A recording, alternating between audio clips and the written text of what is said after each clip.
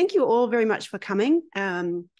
So the topic for today is New Zealand's foreign affairs, and then I put the subtitle Priorities and Challenges.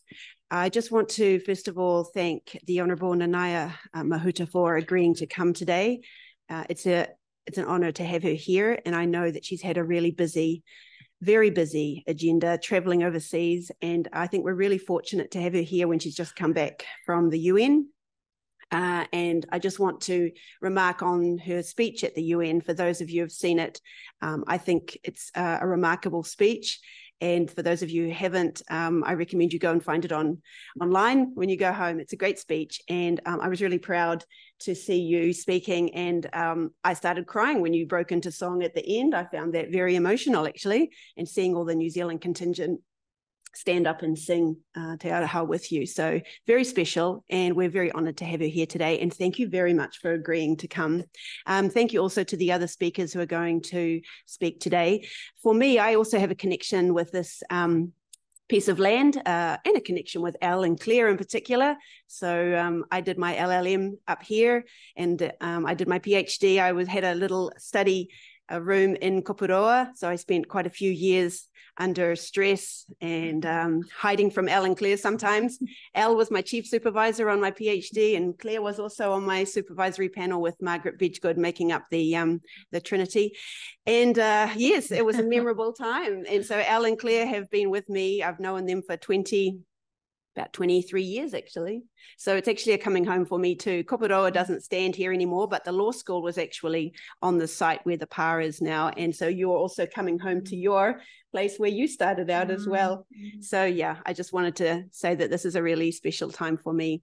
And I'm really grateful that Nanaia made time for this in her schedule. So how we're going to proceed is I'm going to hand over, we have 3 speakers from Te Paringa, the Faculty of Law, which used to be here and it's now in the fancy building across the road.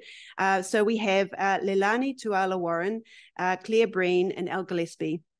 So they're all professors in the law school. And I will introduce them one by one and say a few words about them before they speak. They've got about 5 minutes to make a few remarks and maybe end with a question for the Minister. And then after that, we're going to hear from Nanaia Mahuta. Now, of course, she's here today, not in her ministerial capacity, but as the Labour spokesperson on foreign affairs.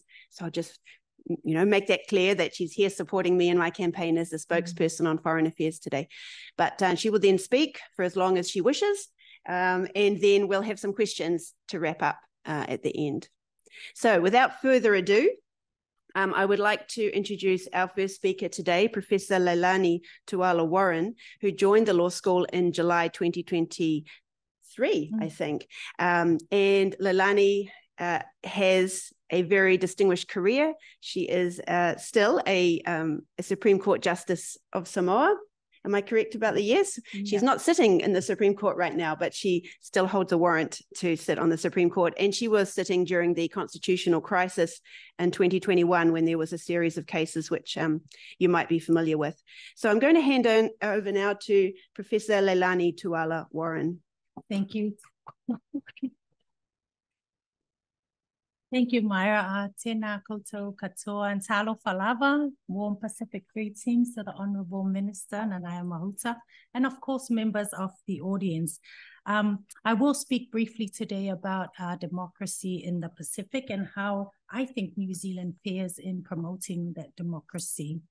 And it needs to be acknowledged, firstly, that political systems of the Pacific Islands were inherited and imported from elsewhere. And despite that, though, Pacific Islands have mostly shown a very strong commitment to the maintenance of their inherited democratic institutions. And generally, on the whole, Pacific Islands have a good track record of holding regular, free, and fair elections. For example, Tonga held its first election under reformed electoral and constitutional arrangements in November 2010. After public protests for major constitutional change.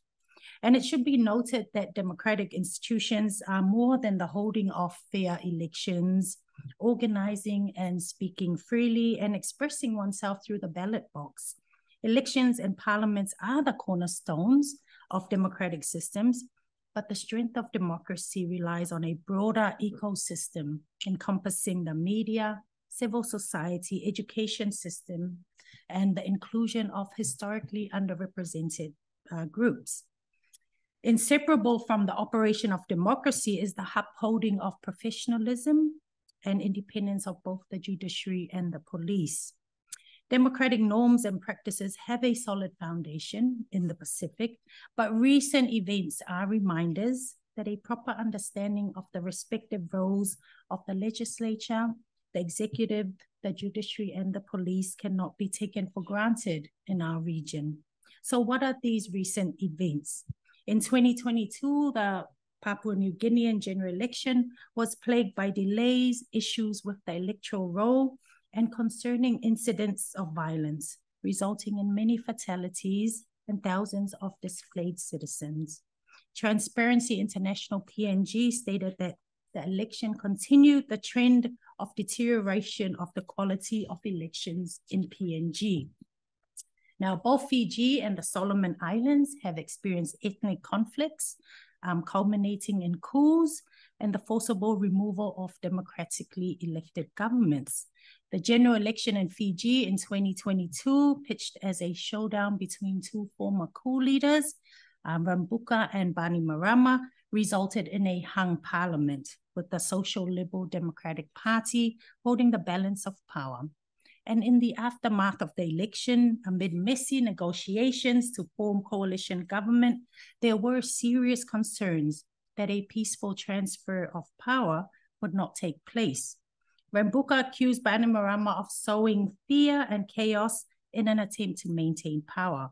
Ultimately, an agreement was reached, and on Christmas Eve, Rambuka was sworn in as the Prime Minister, a significant milestone in Fiji's democratic history. Now, in Kiribati, which withdrew from the Pacific Islands Forum in July 2022, the government attempted to deport one of its High Court justices, David Lambourne, who was also the husband of Kiribati's opposition leader. In the aftermath, 4 other senior judges were suspended, and that left the country without an operational High Court. Kiribati's Attorney General was appointed acting Chief Justice in October 2022, and the New Zealand Law Society argued that this appointment would challenge the independence of the judiciary and the constitution separation of powers that is fundamental to a functioning democracy. In Solomon Islands, the election originally scheduled to be called by May this year is delayed until 2024, with the government claiming it could not afford to host both the Pacific Games and hold an election in the same year. And a member of the opposition and outspoken critic of the government labeled it an authoritarian move. Extending terms of government has also been done before in the region, notably in Samoa in the early 1990s. Now, which brings me to Samoa, which has long been touted as the beacon of democracy and political stability in the Pacific. In 2021, Samoa experienced a deadlock in election results, with subsequent efforts to delegitimize the court through allegations of judicial bias and undermine the court's role to interpret the constitution and adjudicate disputes according to the law. While frightening at the time, thankfully, due to the judicial branch working as it should in a democracy, Samoa got through its troubles and now has a new government. It did highlight the most essential feature of democracy is that political parties accept their losses. Now, the Pacific is the region in which New Zealand matters the most, wields the most influence, and has the most impact.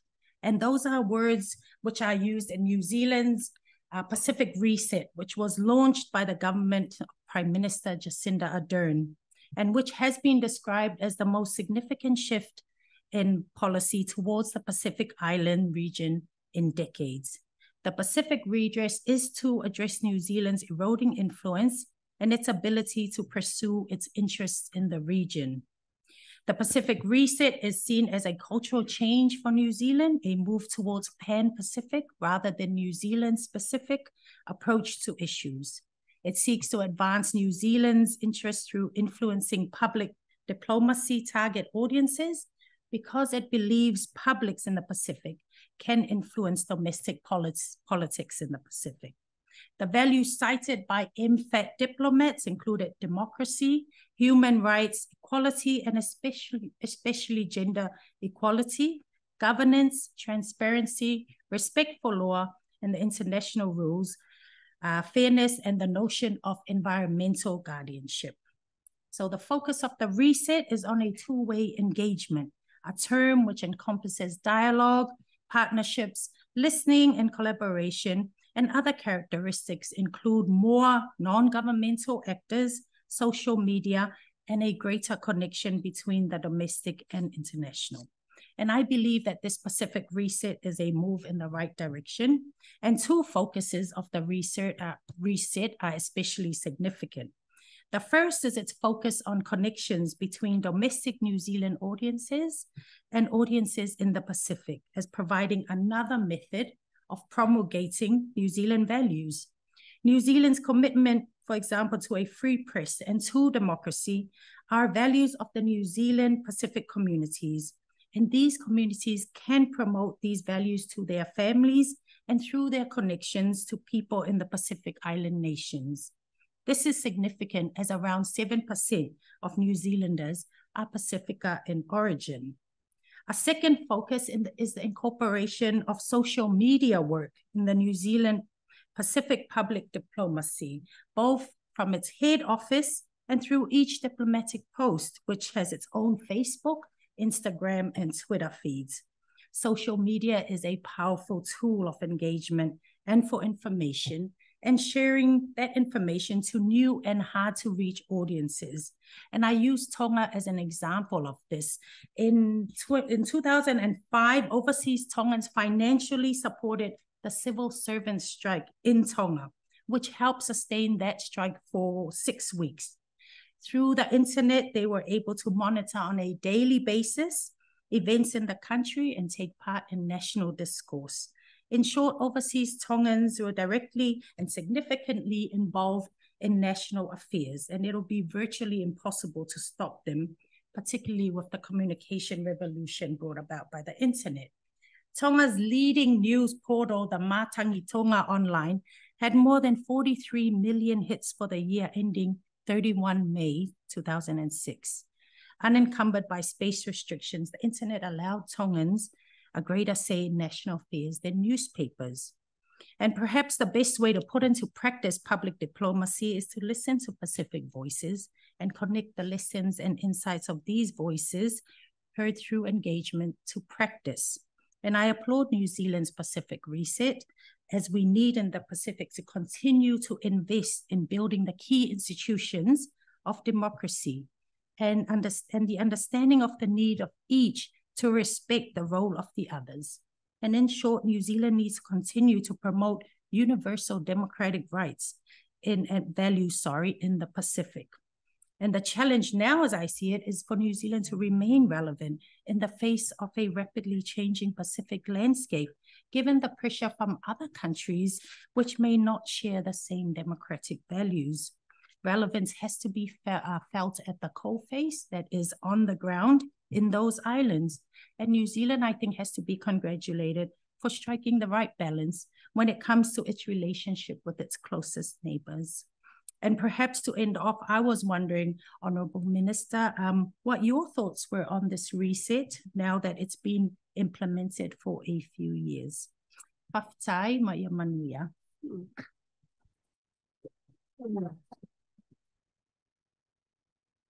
Kia ora. Thank you, Professor Tuala-Warren. So we are going to move to our second speaker. So Professor Claire Breen is a world-renowned expert on human rights. She holds a PhD from the University of Nottingham, and her main fields of research are human rights law, public international law, international humanitarian law, and international human rights law. Her PhD was in the area of child rights, but since then, Claire has branched out enormously and is a really well-published and well-respected author. So without further ado, I will hand over to Claire. Thank you. Tēnā koutou katoa, tawhauta rot Claire. Thank you, Myra and Al, for organising this event today, and thank you, Minister, for joining us. I would like to talk about the centrality of the promotion and protection of human rights to the maintenance of international peace and security. So in that way, combining two of my research interests. The importance of human rights in the post-World War II order was signalled in 1945 with the adoption of the UN Charter. New Zealand was an active participant then in the drafting process of the Charter. And the Charter opens by setting out some of the aims and purposes of the UN. Amongst those are the maintenance of international peace and security, and the promotion and encouragement of respect for human rights and fundamental freedoms for all without distinction. In 1948, the Universal Declaration of Human Rights spelled out what those rights were. In so doing, it made two further points about the importance of human rights in averting conflict and war. And so the Declaration tells us that human rights must be protected by the rule of law, so as to make sure that people don't have to resort to rebellion against tyranny and oppression. It also tells us that freedom, justice, and peace in the world are founded on recognizing humanity's inherent dignity and everyone's equal and inalienable rights. And again, New Zealand, through Prime Minister Peter Fraser, played a strong role in the drafting of the Declaration. And it's also worth noting that December 10th this year marks the 75th anniversary of the adoption of the Declaration. Within 3 years of the adoption of the Declaration, three other key treaties were adopted to try to mitigate the impact of war upon humanity, the scourge of war, as the UN Charter had described it.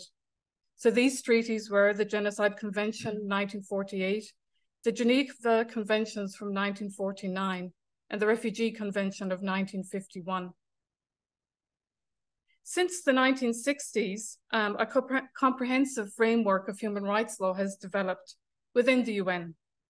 Aotearoa, New Zealand has ratified most of the core treaties, with the exception of the International Convention on the Rights of Migrant Workers and Their Families and the Convention Against Enforced Disappearances. But despite the earlier links between peace and security and human rights, and despite the fact that much of the treaty law that has developed references this connection between peace, security, and human rights, the UN body of human rights law that developed in those decades since the 1960s seems to have followed a bit of a different path.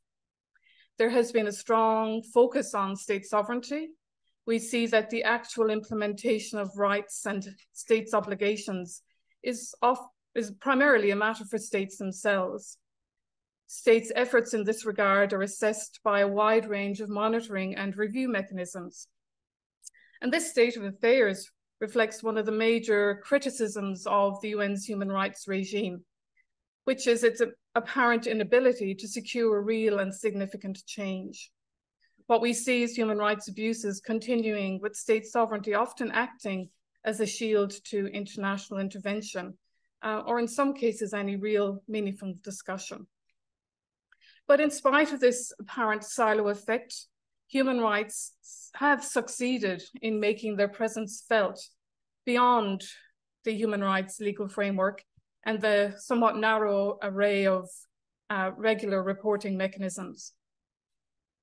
In particular, we can see that about 30 years ago, the Security Council began to formally recognize that gross human rights abuses signaled a descent, or could signal a descent into civil war, and that civil war was a threat to international peace and security. Not long after that, the promotion and protection of human rights found its way into Security Council debates, resolutions that authorized peace operations that were set up to maintain or restore international peace and security. Aotearoa, New Zealand has served on the Security Council on 4 occasions, starting in 1954 and ending most recently in 2016. New Zealand has also contributed to peace operations, both regionally and further afield, from Korea to Cambodia, Iraq, former Yugoslavia, through to Timor-Leste and the Solomon Islands.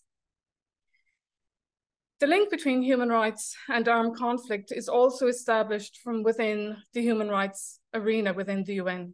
So the Human Rights Council can investigate alleged human rights abuses within member states, and it has established a number of fact-finding commissions to investigate human rights violations in various conflict zones, such as Libya, Syria, and Ukraine.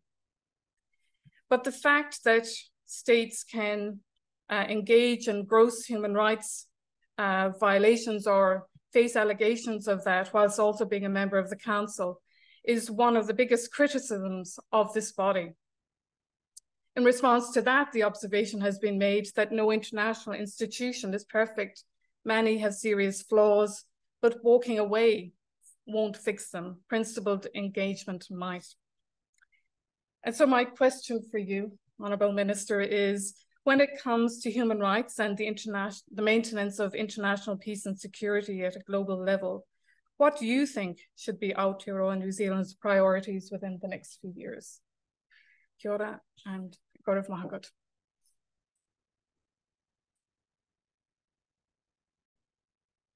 Thank you very much, Claire. That was excellent. And our third and final speaker is Professor Al Gillespie. So most of you will know who Al is. He's a frequent commentator in the media on foreign affairs and basically all things legal, I would say, Al. Al's the author of 21 books. So let that sink in. 21 books. That's a lot of hours, a lot of sweat, a lot of maybe tears. But Al's a really well-known writer on international law, all things international law.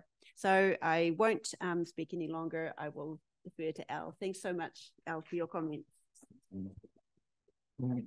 Nā koe, Minister Mahuta. It's an honour to have you here today. And I also want to acknowledge the work of your father for what he did, not just for the university, but for the law school. It's rare that you can see a seed grow into something that large across the road. I wonder sometimes when I look back on your tenure as foreign minister, if you'd been told in advance what was going to happen, whether you would have taken it, or whether the portfolio of being Minister of Racing might have been more appealing. Certainly, there are times, because I don't think many people understand the flywheel that you are as foreign minister, whether you're dealing with defence or trade or human rights or economic security. It all goes through you. But right now, I must admit a degree of somewhat disappointment, because it's like season 1 has just finished. I don't know what's going to happen in season 2. And it's like one of those series on Netflix which just like builds you up and there's so much excitement happening, and then it's about to stop and we're not sure what's there. But when I look at trade, I see the way that with your help, the evolution of our policy in recent years, our completion of the Comprehensive Progressive Agreement on the Trans-Pacific Partnership, the work with the UK, the work with the European Union, this ability to diversify and to make sure all of our eggs are not in one basket is very commendable. But for season 2, Minister, I ask, what happened with the fragmentation of international law when the sanctions start to expand? We've done great work with regards to the Russian sanctions and Iran, but how do we make sure that doesn't expand? What do we do with the applications of China and Taiwan to the same trade agreement? And how do we continue to diversify? With what Lani said about the Pacific, I fully agree. Through your stewardship, I believe that the Pacific is much more now on the spotlight than it has been for a long time. Arguably, it's too much in the spotlight now, because there was a point where it was almost invisible, but now there's invitations to Washington, there's invitations to Beijing, there's money, there's debt, there's aid.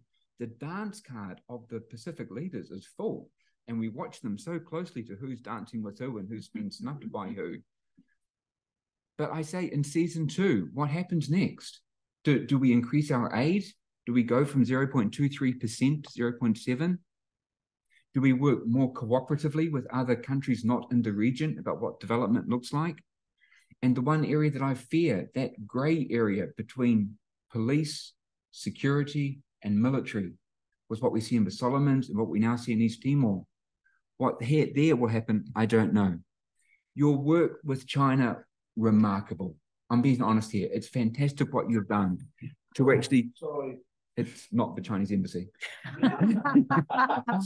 The to manage us in a way that our trade has continued to grow, to avoid a dispute that other countries have got into, but on the other hand, to let our voice be heard on human rights, on regional security, on undue influence. Fantastic. But my question for season 2, will our Navy continue to support the Freedom of the Seas initiatives as we have previously? What do we do with regional arms control? And what do we do with human rights concerns that become so significant that when we push them to the UN and we can't get them through the Human Rights Council, what do we do then with so much faith? The balance on defence, excellent again. We've moved closer to NATO. We've renewed relationships with Australia and Japan.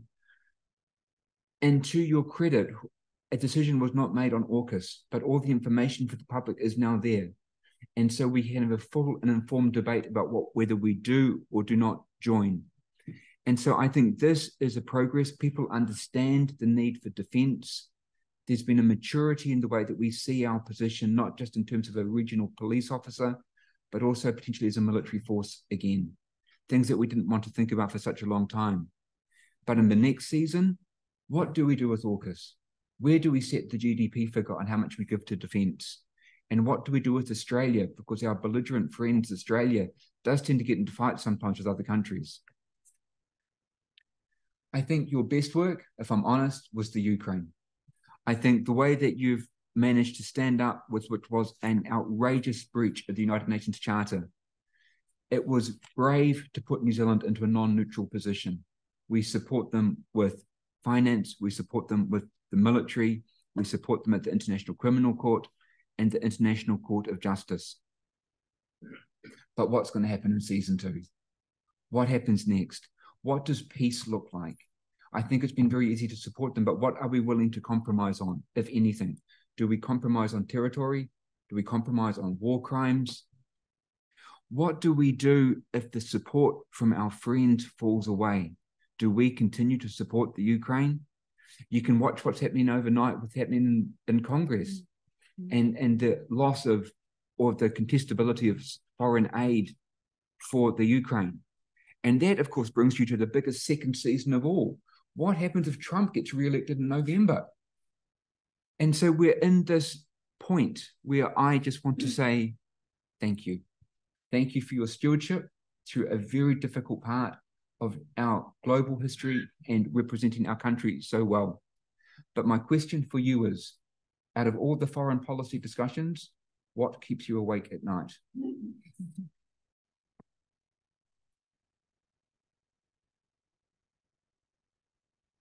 Thank you very much, Al. So before I hand over to Nanaia to respond, I just want to say that when Al set up the structure for this, I think he said each person will get to ask the minister one question.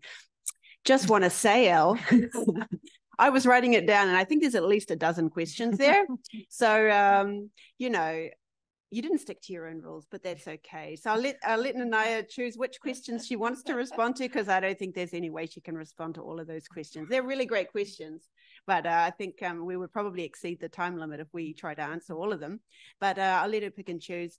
And yeah, I'll hand over to you so I don't waste any more of our precious time. Thank you very much, Nanaia. Yeah. Okay, well, first of all, e mihi ana ki a tata katoa e huhu mai nei tēnā koutou. Ki tēnei wāhi rongonui me ki e aki e tiaki I te hirikapu me ngā whainga o te mātauranga I raro I te parirau o te tohu o tēnei whariwānanga ko te tangata te mea nui koina. And just a brief acknowledgement of this place and what it does to ensure that the minds of all our people can be nurtured and inspired to pursue and seek knowledge in a way that is for the benefit of the people, which is the tohu of the university. That's certainly something that I can connect to, given all our years of experience with this place. Thank you for the opportunity for coming to have a kōrero. And we're all out on the campaign trail, hence the sneakers, because we've got to have these boots are made for walking and we've just got to get around and do what we can.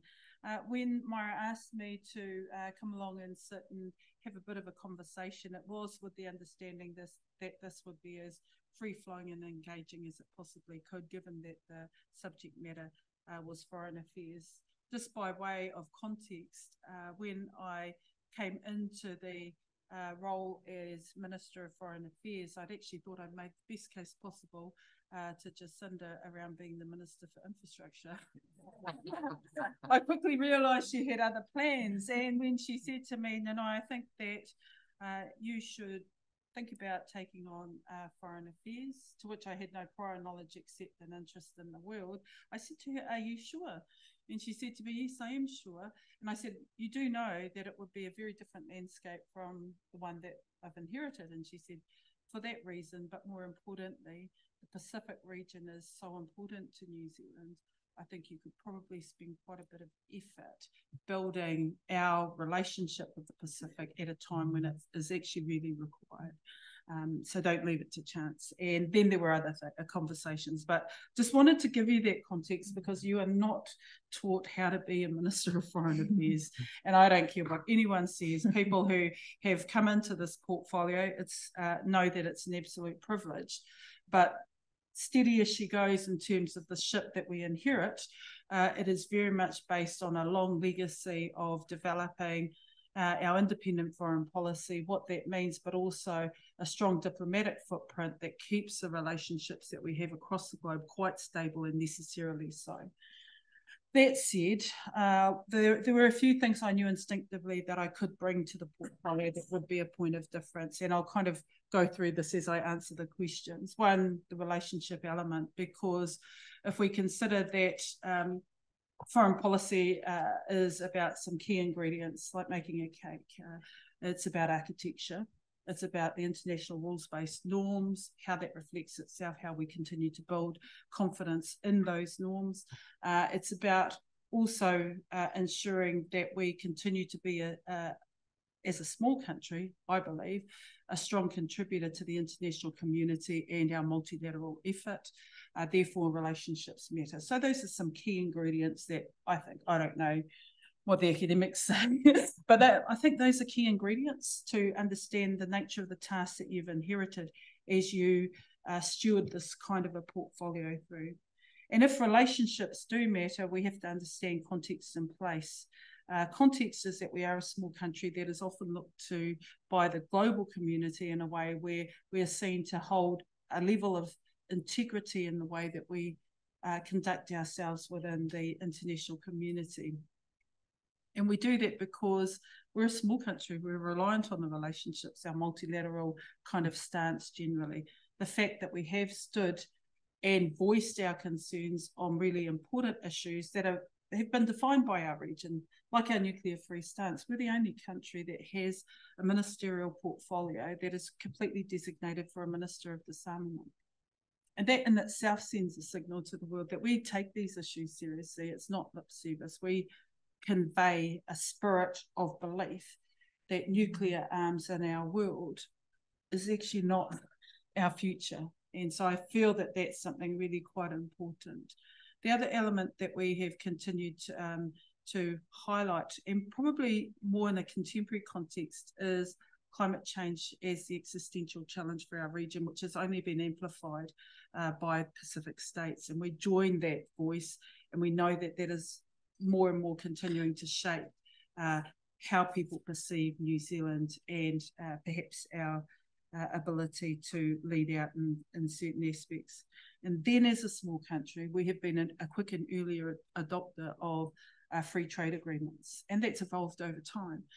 Being the first country to reach a free trade agreement with China, for example, in 2008, I was Minister of Customs at the time, and was responsible for all the backroom functions in getting over to China to figure out how we're going to make it practically work for our export community. But long story short, is we embraced free trade in a way that we've continued to evolve progressive trade agreements that have greater cognizance of environmental benefits, greater cognizance of the new economy space, and digital economy partnerships and the like, and greater cognizance that if we're doing free trade in a way that matters for the future, then we have to have a greater emphasis on the benefits to small to medium enterprises and that ecosystem, because in many of the countries that we want to have trade agreements with, women are actually the backbone of the economy.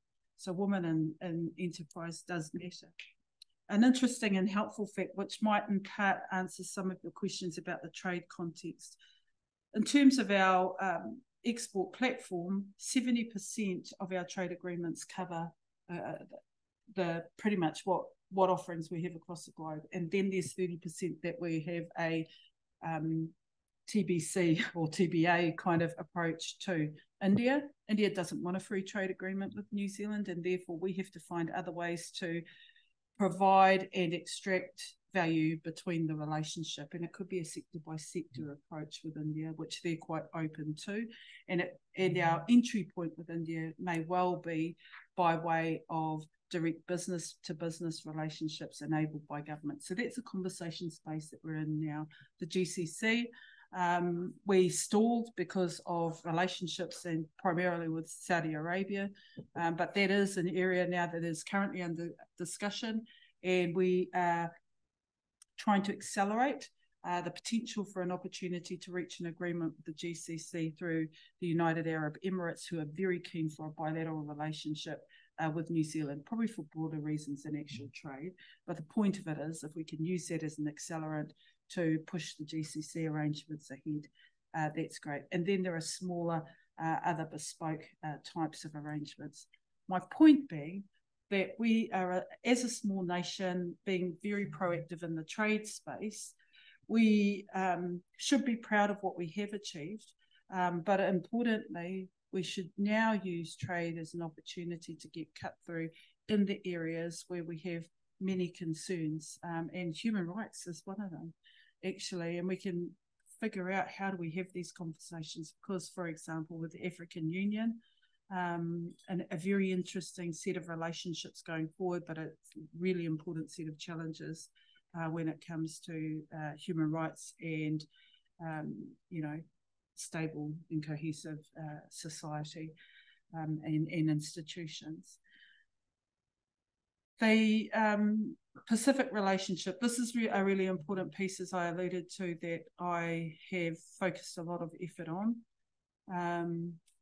You have to remember that the first probably 15 to 18 months of my tenure, we had COVID and lockdowns, and it had occurred to me, having done a whole heap of Zoom meetings and bilaterals, that I could well be the first foreign minister that would never travel. And I was starting to get quite nervous about that, because people often criticise the amount of effort you put into people-to-people connections and diplomacy at that level. But what I can say is, at a ministerial level, when you are meeting with your counterpart in person, you can cut through a lot of guff, and that's from our advisors about what are the things that you should say. But we are not in tick box diplomacy anymore, because the issues are too complex and too challenging. We need to get to some pretty direct conversations very quickly.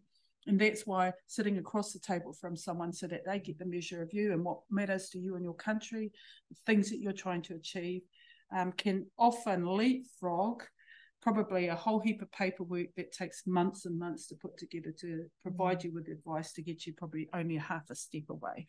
So I had to learn how to get to the best diplomatic mode that I could for New Zealand. And actually, people are people everywhere. They like straight talking. They might not like what you say, but to characterise some of the most complex relationships that we have, and they have been commented on, if we're consistent, predictable and respectful, and we get all the hard issues out of the way and we say it face to face before we say it out in public, often, while it's not liked, it's understood. Well, it's not liked, it's understood. And in our most complex relationships with larger partners and actors, that's definitely the approach that I've taken. What that means is that on issues like human rights, we don't have to recoil from our view on some of the most challenging issues in the human rights space, and China has been the area where we've highlighted these particular issues at a time when there was a very much globally, it was a challenge space to think about China and how do you manage the relationship.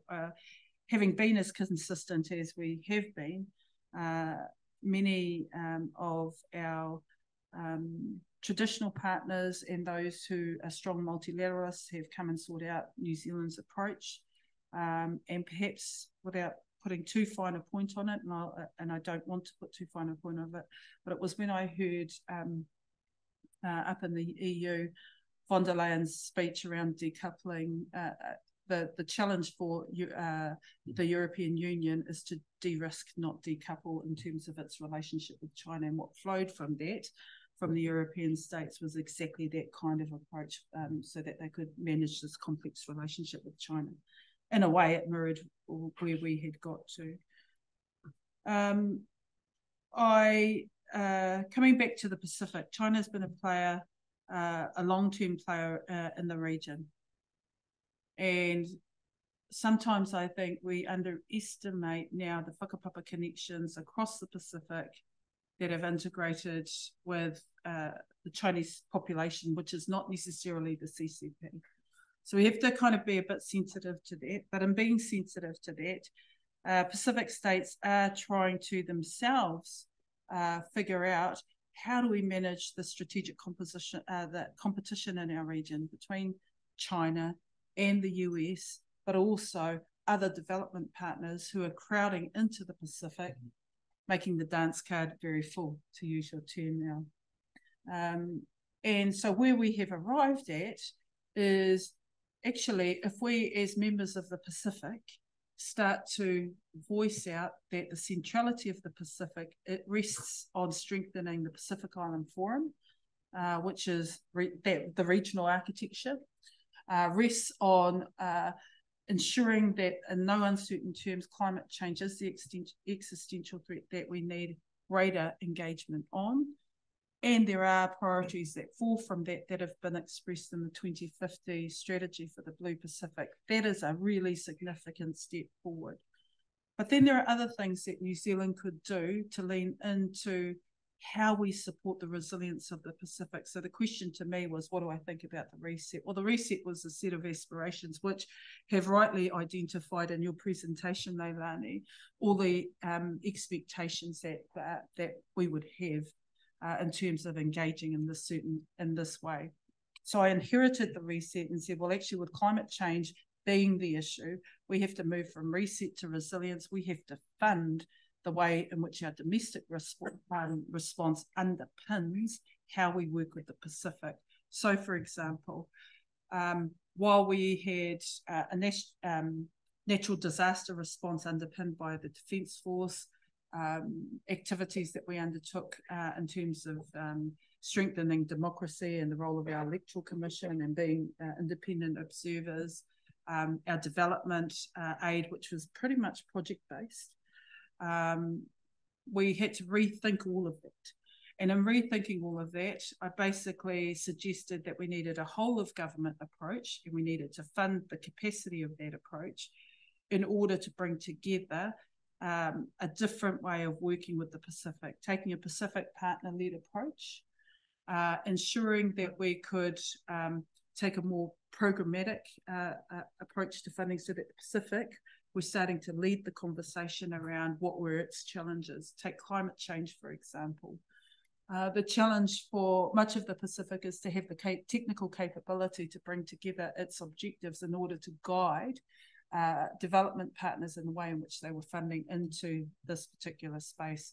Also, regulatory mechanisms. So we kind of tried to help, at least in our bilateral relationship, fund into that space to be able to provide greater strategic investments so that it could guide other activities. And I can come back to that. I think it's a good thing to do because what we were experiencing and hearing from the Pacific was that there's a whole heap of funding out there. But actually for small Pacific states to access that funding and the level of administrative burden and the limited technical capability, it would be 3 or 5 years before you'd even see the light of day on any funding coming into the Pacific. So what we've provided is an accelerated opportunity to, again, set strategic priorities, but also be a lot more coordinated in the way that funding can come into the Pacific. And now, partners of the Blue Pacific, like France, like Korea, like Germany, like the US, have all, and others, have all now started to converge and say, we need to figure out how we are more strategic in the way that we partner and fund projects, significantly infrastructure projects, which only really had one funder, which indebted the Pacific, and that was China. And so this is a positive migration of effort, if you like, in the way that things are moving towards Pacific-led aspirations. The last thing I would say, not to finish on the Pacific because everything begins and ends there, but I had to ask myself, okay, if we were working really well in the Pacific across a number of domains, strengthening the bureaucracy through our Pacific Whale, strengthening democratic institutions through a layered level of interactions, strengthening our support in the judicial system through various ways, you know, how would that create, I guess, credence with the Pacific about the value of the New Zealand relationship? So I've expressed to MFED officials, you know, basically Pacific would refer to us as trusted partners of first preference. Now, they might not say those words, but if they point to the kinds of ways of working and examples where this is really what we want more of, then I think that is a demonstration of the value of the relationship, but the value of our effort to do something different in response to the Pacific. So much in what you were asking me. I don't know all the answers on all the questions you were asking me. And if this is part one, you know, what did I learn? I was up in Paris for the Paris Indo-Pacific Summit 2 days before Russia invaded the Ukraine. And it was the most curious time to be up there because we were at a summit for the Pacific and the European unions were in and out of the summit. And I asked the foreign minister for Germany, I said, oh, you guys are in and out. I don't know if we're getting good value out of this particular meeting. She goes, well, everything's all about Ukraine. I said, no, I absolutely get that, and I appreciate that. And I said, well, what's the thinking? What's the mindset? And she said, well, you know, obviously we're all of one mind because we'd had the conversation about the infringement of territorial integrity and sovereignty, and we couldn't let Russia's invasion go without swift action. And she said, well, what we're discussing amongst the European Union states is swift economic sanctions. And that immediately made me think, actually, New Zealand we didn't have a sanctions act. And so in the time frame it took for me to get back from Paris to New Zealand, having had a number of calls with the Prime Minister and relevant cabinet colleagues, we were of a mind that we needed to stand up a sanctions act, the Russia Sanctions Act, very quickly so that we could act in unison and in step with other partners, other members of the international community, and we did that. Would I do it again like that? No, I've got lots of learning. But no, because I understand the importance of, you know, these things in the process, but actually the time necessitated it. So you don't start from a place of perfection every time. Was it the right thing to do? Absolutely, it was. And have we been seen to take actions across this trade and economic sanctions, travel bans, humanitarian aid, being able to provide training, supporting the ICC, ICJ kind of avenues? It's been all seen in total as a really, actually, it's a valued contribution. It's not so much as how much as it is about the breadth of support that we're able to offer Ukraine to defend itself. So I think we should feel quite proud of that. It's credible and it's valued.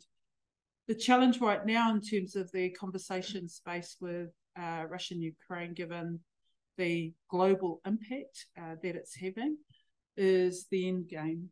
That's the conversation space. Is there the prospect of the end game? So, of course, countries like New Zealand would use its influence to say in both my meetings and the Prime Minister's meeting to China, anything you can do to use your influence to bring this to an end really does matter.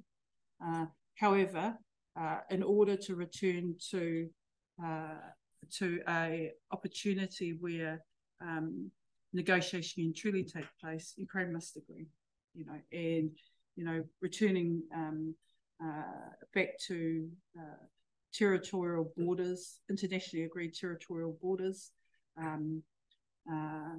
stopping current warfare and aggression within the Ukraine, and ensuring that the commencement of peaceful negotiations has the agreement with Ukraine is a starting point. It's not the end point, because everybody, Zelensky's got a peace process. China had a peace process. I understand from the BRICS meeting there was some conversation there about a peace process. So we use our influence to implore those who have the greatest influence on Russia to use it. Sadly, the end game looks very dim, and this then brings into question how long can the international community sustain its support for the Ukraine, and it's a live question. And you rightly point out the challenges with Congress and getting budgets over the line. And I understand from the US there was an idea that there would be a separate budgetary consideration for Ukraine, given that Biden couldn't get it through and the 45-day decision was made just recently. So, it's all a challenge. It's all a challenging situation. What keeps me up at night? Warfare's definitely changed. Our regional peace and security previously was predicated on the size of our defence force. This comes to the 2%, 2% arbitrary target of what is considered internationally as a credible investment in your defence capacity. I think for New Zealand, given our remoteness and the way that we've got to work, we've got to think about security, defence and resilience all as a group. And we also need to figure out with our Pacific partners and with Australia and those who are looking at our region, what can we do best together? What can we do together? Strategically, our region is an important region, but we don't have the population or the level of investment in pure defence capability, perhaps for us ourselves to feel that is our sole way of guarding our security. I'll say it like that. I think there are other ways that we can guard our security. So to give you a sense of perhaps the conversations that might continue to mature and grow over this period of time, our maritime space is really important for us. And therefore, what we do in our maritime space becomes quite important. That might head to your comment, Al, about in the future, as we gain more information, would we ever become a part of AUKUS? Right now, it doesn't serve our needs. There are Pillar 2 elements to the AUKUS arrangements that we still don't have full visibility over, but we're seeking out more information. What does it mean? But what we offer our region is an understanding of our region. And warfare is becoming very different. It's very much intelligence-led technology. It's precise. Urban warfare will become more of a reality than not, whereas our traditional warfare approach has been kind of in the big open fields and things like that. It'll be very, very precise.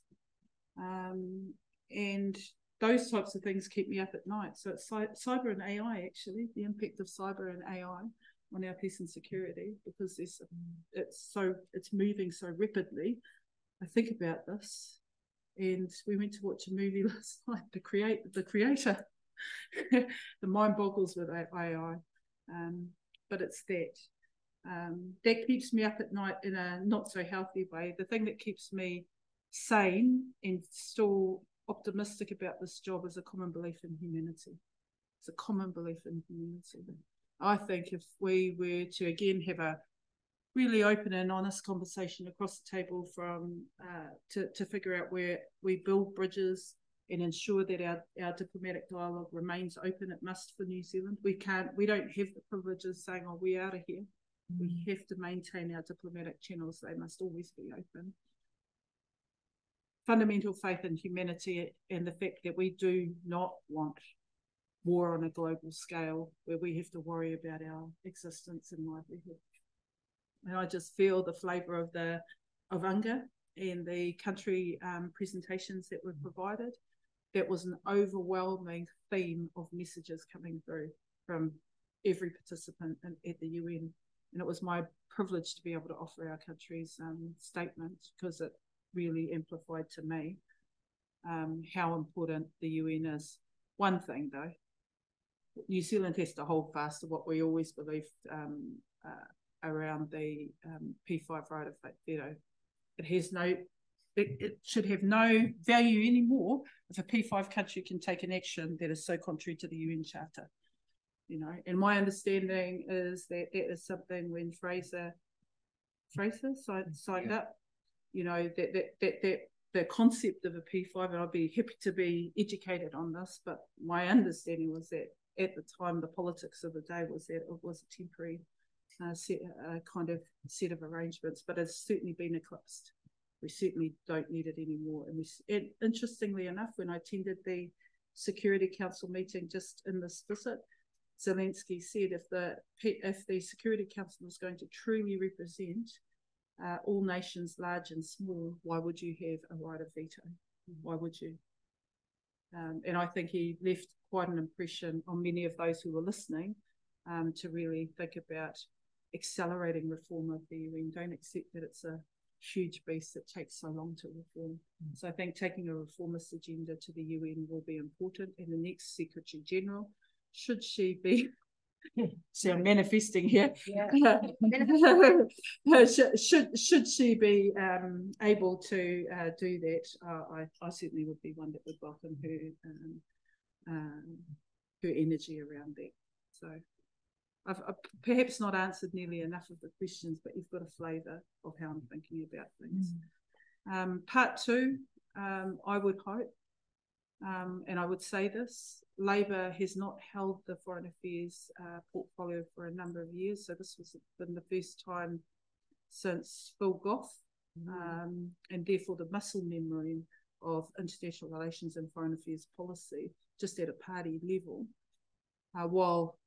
while it remains ambitious, the ability to give effect to a real Labor kind of flavour to foreign policy has not really been there. So I feel that I've, made some inroads, but there's so much more to do. And I feel that our International Relations Committee that have been working hard to ensure that our manifesto now captures back some muscle memory and builds some muscle memory in this space is very progressive, and I feel optimistic about that. I hope, sorry.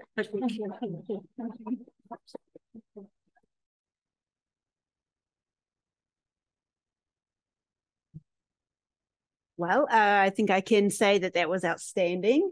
Thank you very much. I think, I got more than I bargained for, so thank you very much. That was a really, really interesting address. I've got pages of notes to look back on and reflect on. So thank you. Thank you very much for sharing with us in such an honest and frank way and making so many really important points.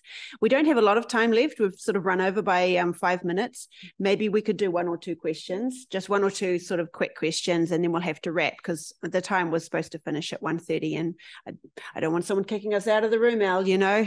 But we'll just do a couple of quick questions. Yep. Nanaia, so good. I believe it's really important to be able to have Indigenous voices in international forums. Do you have any insights about how it's possible to do that? Well, I mean, part of the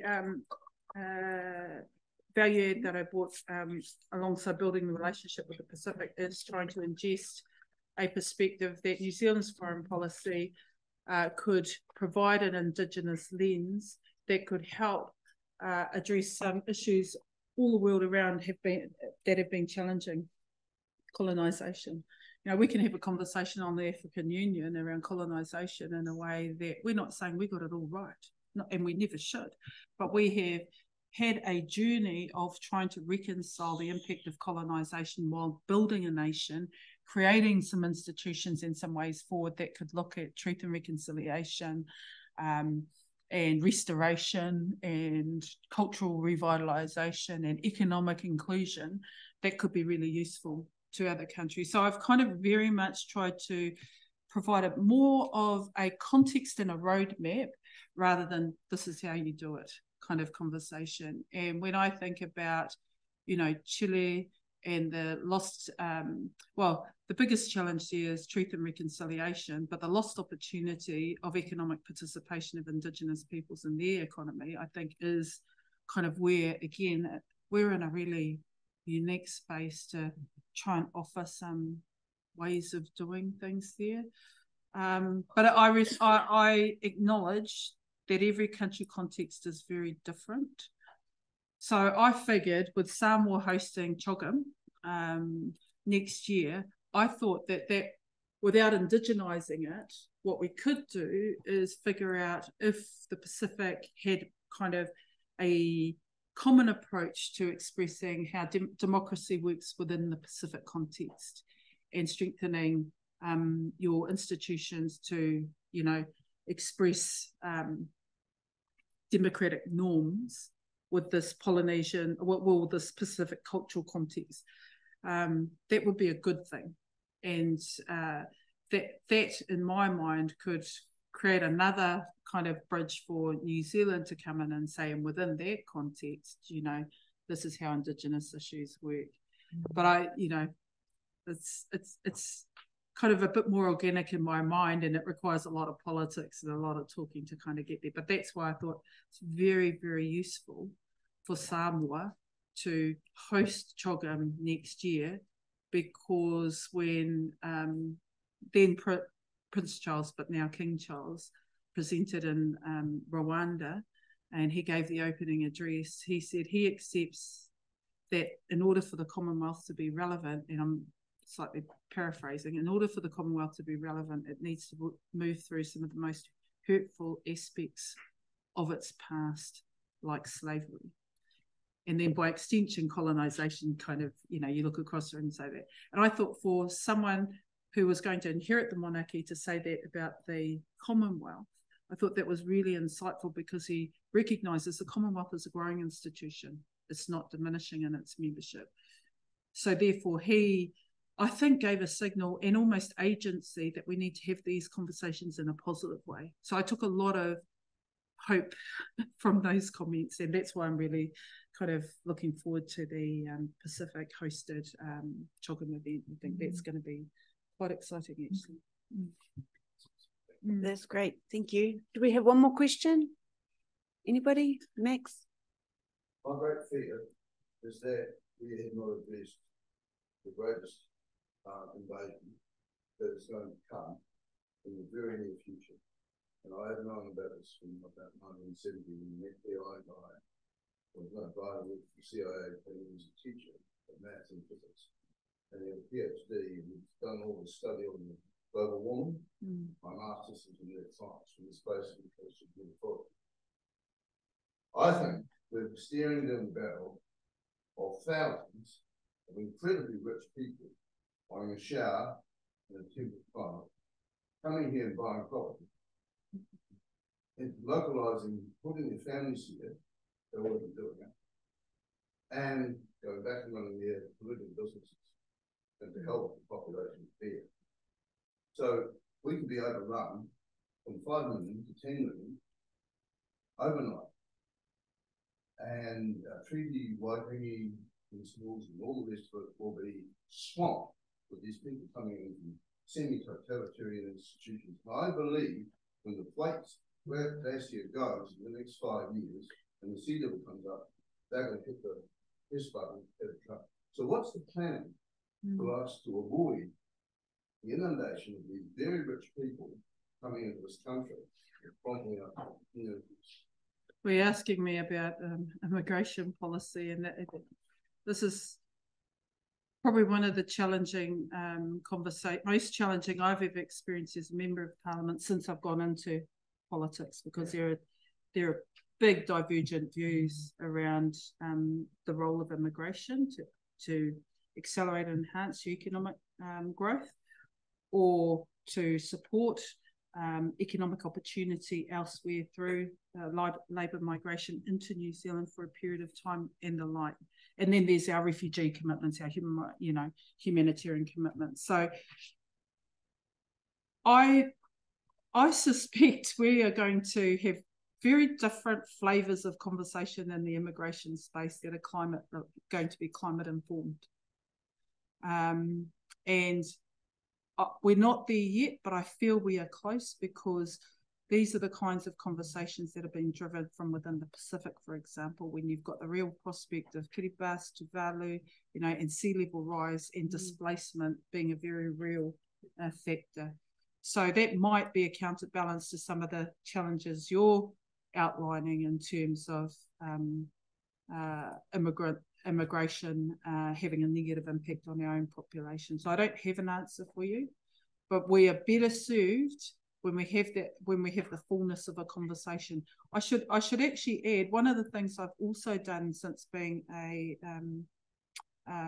Minister of Foreign Affairs is try to cultivate within the ministry, by the way that they behave, but also by the way that I engage and bring in my international ministerial colleagues, is more and more foreign policy requires social license.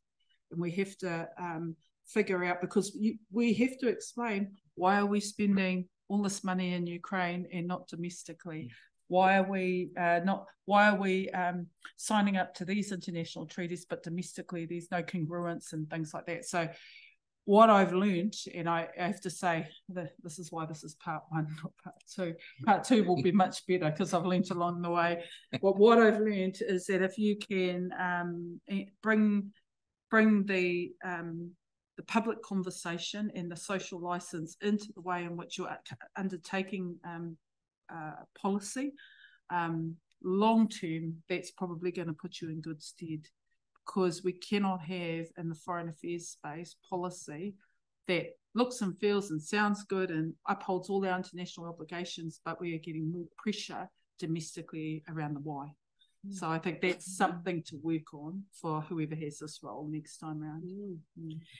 Okay, on that note, whoever has this role in the next round, I think, is a really good place to end. I personally hope that you have this role in the next round, and I think a lot of people in this room feel the same way, that we would like you to have the second round as well to finish the work you've started. So yep, it's that time of the year. So without turning this into an overtly political situation, don't forget to vote. And if you make your decision, vote early. And if you're not decided, come talk to me. So on that note, thank you very much, Nanaia, for coming and spending your time with us. I'm really grateful. That's I've said it before, but I just want to say it again. I know you added us in at the end of a really busy travel period, and you could be doing different things. So thank you for choosing us today and sharing some of your experiences with us. Okay,